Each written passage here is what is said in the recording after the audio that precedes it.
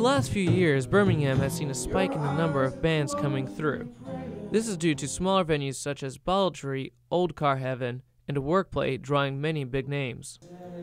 Like the music scene in Birmingham, Samford's own Harry's Coffee House has been growing. Harry's Coffee House is a weekly free concert in the University Center where it showcases student and professional talent for anyone to enjoy. With Harry's, we had a vision that we would like to do a weekly concert series of students, and that's kind of how it started. We just wanted to showcase students, their talents, and we didn't want it to be like a talent show. Harry's was originally started 3 years ago by Tyler Sellers, a faculty member assigned to the Student Activities Council. He founded the event originally to give students a venue to perform. It's kind of what we thought would be a good venue, just a good place to showcase our students' talent at Samford. So we did that for 3 years, and after that we've been getting a lot of requests to bring in outside artists outside of Samford.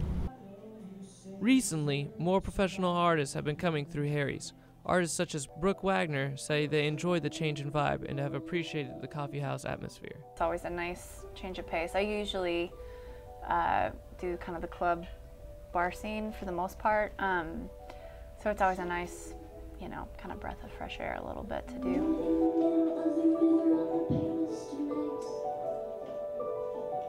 Something within the academic setting, and college students are really fun to talk to and hang out afterwards, so yeah, I don't get to do them very often, but I always enjoy them when I get them. With double the budget this semester, they have been able to contract an artist every other week and have had consistent good turnouts. Myself and my other staff members on Harry's have realized that Birmingham is getting a bigger draw for music, and so with Harry's we wanted to be as close up there with Workplay as we could be. That was kind of, I wouldn't say our competition because we're not there yet, but that's kind of what we're looking towards.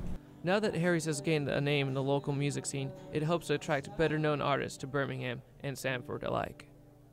From Harry's Coffee House, this is Alejandro Betancourt.